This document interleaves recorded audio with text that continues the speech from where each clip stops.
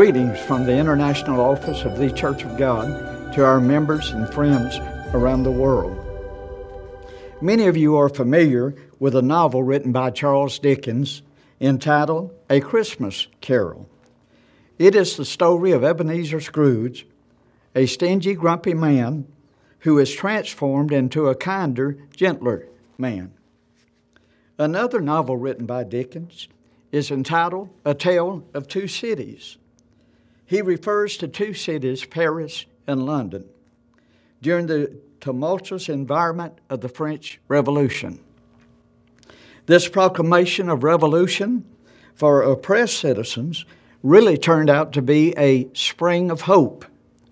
However, for an ancient regime and outgoing political systems, this revolution was like a winter of despair, which led to death and destruction. This novel begins with these words: "It was the best of times, it was the worst of times. It was the age of wisdom, it was the age of foolishness. It was the season of light, it was the season of darkness. It was the spring of hope, it was the winter of despair." These words of a time of despair and suffering on the one hand, and joy and hope on the other, are descriptive of conditions around the world at this time.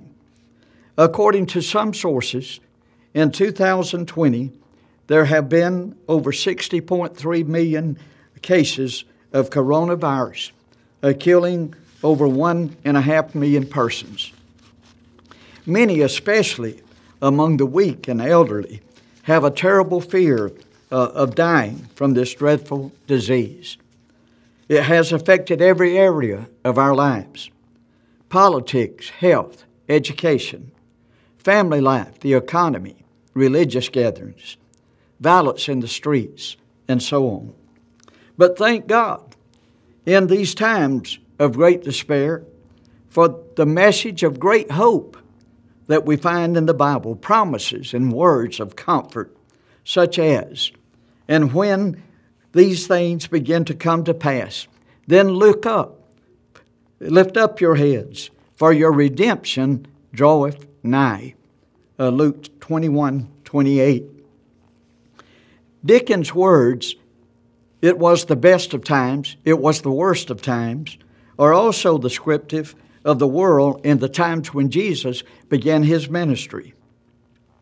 During the approximate 400 years between the Old Testament and the New Testament, there had not been a prophet or a word heard from the Lord.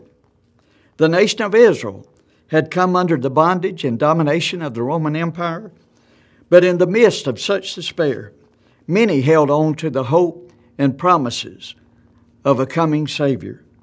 Early in the ministry of Jesus, we read these words in Luke chapter 4, verses 16 through 21. "And he came to Nazareth, where he had been brought up, and as his custom was, he went to the synagogue on the Sabbath day and stood up for to read. And there was delivered unto him the prophet Isaiah. And when he had opened the book, he found the place where it was written, The Spirit of the Lord is upon me, because he hath anointed me to preach the gospel to the poor. He hath sent me to heal the brokenhearted, to preach deliverance to the captives, and recovering of sight to the blind, to set at liberty them that are bruised, to preach the acceptable year of the Lord." And he closed the book, and he gave it to the minister, and sat down. And the eyes of all them that were in the synagogue were fastened on him. And he began to say unto them, "This day is this scripture fulfilled in your ears." Now Jesus was reading from the 61st chapter of Isaiah, verses 1, 2, and 3. "The Spirit of the Lord is upon me, because the Lord hath anointed me to preach good tidings unto the meek. He hath sent me to bind up the brokenhearted, to proclaim liberty to the captives, the opening of the prison to them that are bound, to proclaim the acceptable year of the Lord and the day of vengeance of our God, to comfort all that mourn, to appoint unto them that mourn in Zion, to give unto them beauty for ashes, the oil of joy for mourning, the garment of praise for the spirit of heaviness. The proclaiming of liberty to the bound in the year of acceptance with the Lord reminds us of the proclaiming of the year of Jubilee by the sound of the trumpet in Leviticus chapter 25, verses 9 and 10. Adam Clarke says, this was a general year of release from debts and obligations of bondsmen and bondwomen, of lands and possessions which had been sold from the families and tribes to which they belong.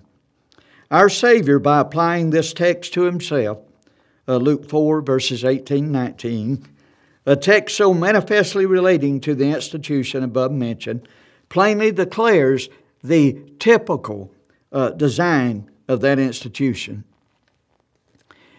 Is your heart broken? Are you in a state of mourning? Do you have a spirit of heaviness? Jesus heals the brokenhearted, comforts those who mourn, and carries your burdens upon his shoulders. He gives us joy for mourning, hope for despair, and beauty for ashes. The Spirit of the Lord anoints us today to tell the good news to others. When the baby Jesus was brought into the temple when he was 8 days old, Anna, coming in that instant, gave thanks likewise unto the Lord, and spake of him to all them that look for redemption in Jerusalem. Luke chapter 2, verse 38.